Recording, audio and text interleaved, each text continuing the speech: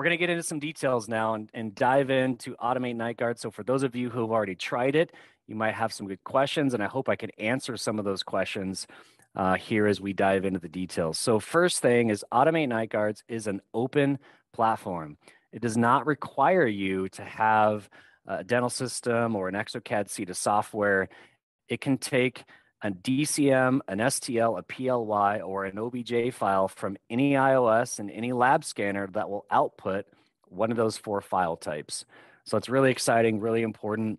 It is open. It is an open platform. So you take your files, they need to be in occlusion. We'll talk about that. You upload them to Automate and you get your design.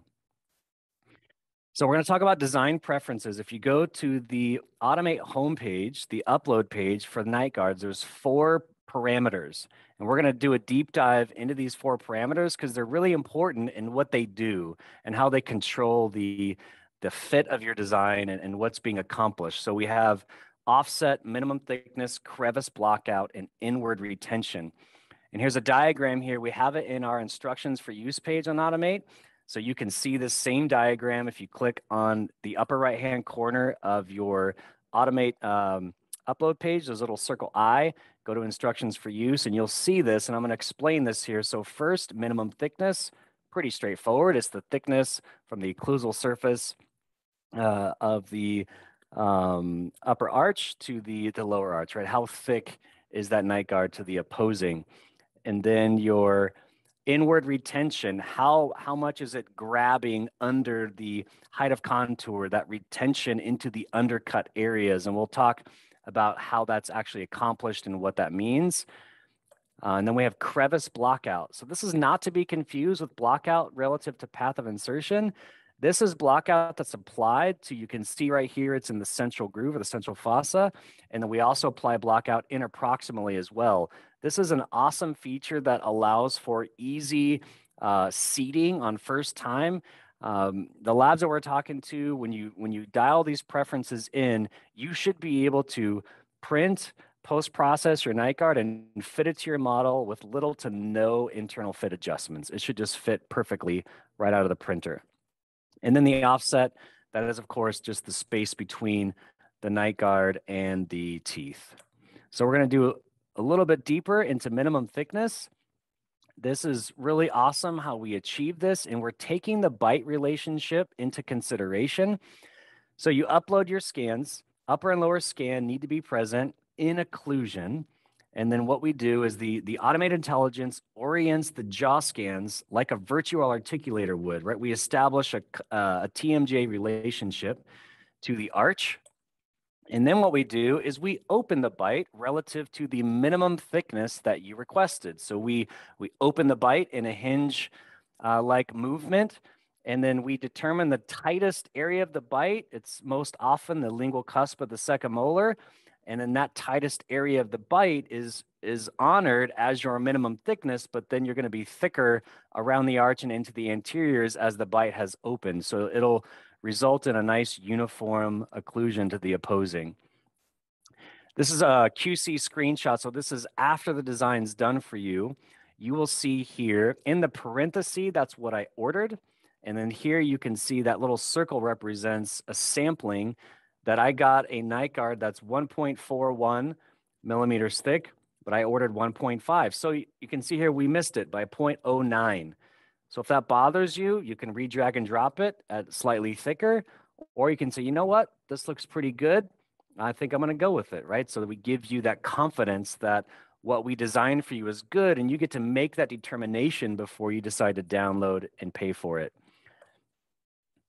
So inward retention, we're going to dive into this a little more. So basically, we survey the model, we apply blockout under the height of contour, and this is, it's the largest allowed undercut as measured perpendicular to the insertion axis from the widest point above the undercut towards the tooth surface and in the undercut region. I know that's kind of a mouthful, but basically it's, you've got your blockout coming down, and then you've got this inward retention where it says that green area is what's removed. So if you had your inward retention set to 0, then no blockout below the height of contour is removed. So it's going to be much more passive in that area. If you want it to be more retentive, you would add some material to be removed. So be, in this case, if I said 0.1 millimeter, so that I'm going to take the block out below the height of contour and remove it perpendicularly inward to achieve that retention. We call it like it's clamping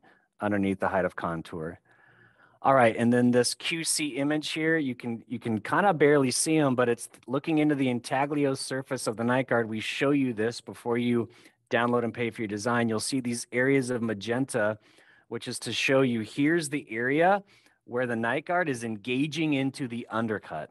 So if you see a lot of magenta, it's going to be very retentive.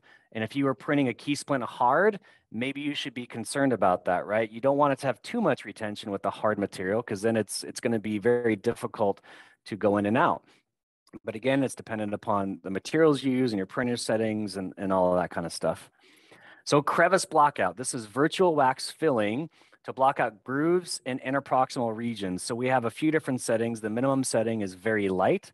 So we're going to take 100 to 150 microns of blockout and apply it to the central groove, central fossa, interproximal spaces like you see here in green, all the way up to very heavy, where there'd be up to 750 to 800 microns of blockout applied. So you can see here visually, this is what helps make sure that that appliance fits nice and passive, but you're going to get your retention from your other settings, but then you're not going to be hung up interproximally if you have these small slivers of material trying to fit in there.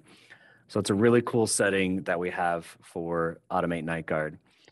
So an important point that we're going to hone in on is the bite must be in centric occlusion when you upload it. And we're going to show what that means, right? You got a bite, it's in centric occlusion. When you upload that case, we actually show you, here's your bite as you scanned it, and we'll even show you, here's the occlusal contact points of your bite as it's interdigitated. So this gives you a visual confirmation that your bite is in occlusion. And then when you see that, now I see in this upper left screenshot up here, this shot here shows me that's the night guard against my opposing arch. So I can see nice, even, uniform occlusal contact to the lower, which is awesome, right? So this night guard should, if the internal fit is good, which it should be if you've dialed in your settings, this is really going to have amazing uniform occlusal contact around the arch. It's going to fit great, function great. It's going to be comfortable to wear. And so when you see this, you should be like 2 thumbs up, rock and roll, ready to print. But what if the bite is open? What if you upload a case like this? What happens? Well, we're still going to design a night guard for you.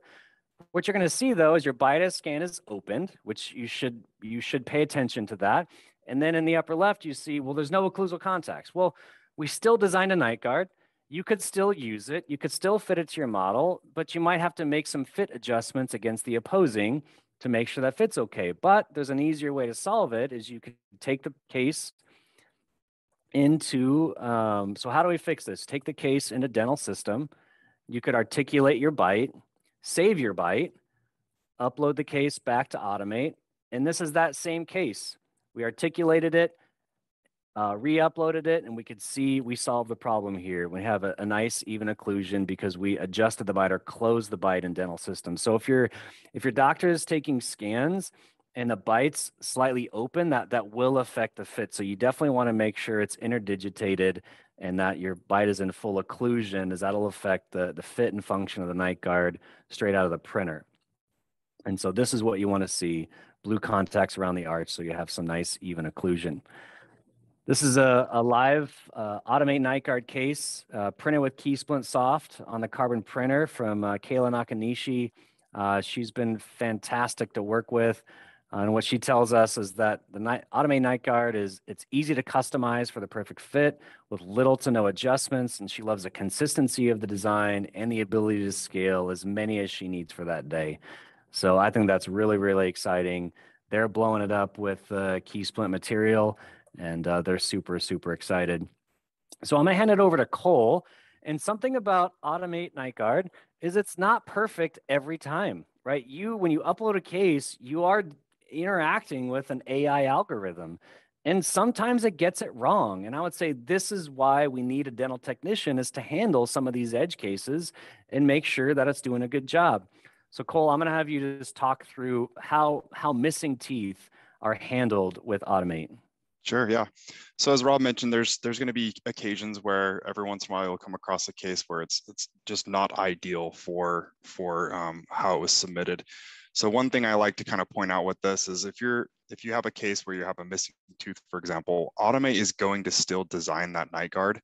However, it's important to know that there's a chance that there could be a little bit of issues with the undercut area. So if you have some neighboring teeth that kind of dive in towards the gingiva, there's a chance that you can see here on the image on the right that it could possibly hang up. So although it's gonna complete the design and it does a pretty good job, there may be some adjusting that's needed in that area just to get that to seat properly.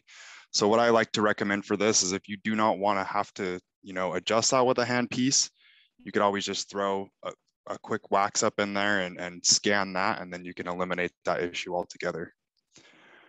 In cases with missing teeth, as you see here, it's just, I would, like I said before, I think it's either way, it's kind of just depends on how you want to handle the case. But for the most part, as long as you have, something to block out that area, it shouldn't have any issues with seating.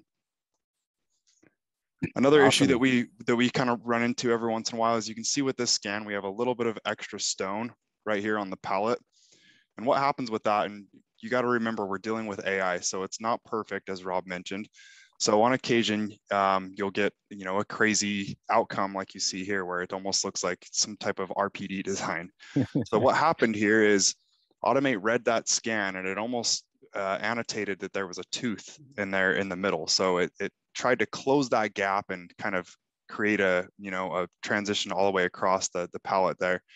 So the easiest way to avoid something like this is, I would say, always,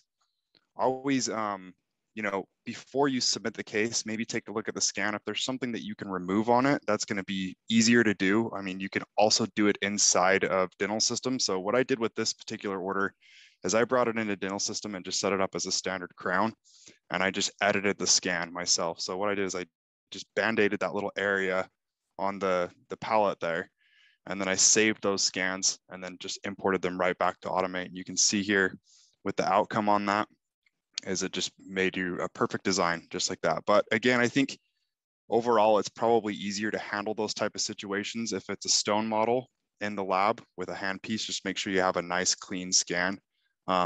We do see this on occasion where if there's like a little tail on the posterior of the last molar, maybe just knock that off a little bit prior to uploading and you should have no problem with it. Awesome, Cole. Thank you. And you guys here on the webinar today, we're here to support you. So if you have any cases like this that kind of go crazy, we'd love for you to email us the scan, email us the screenshots, and we'll dive into it, go into root cause and see what happened and how we can solve those issues. So that's pretty much it for Automate Nightguard. Super excited to share all that with you.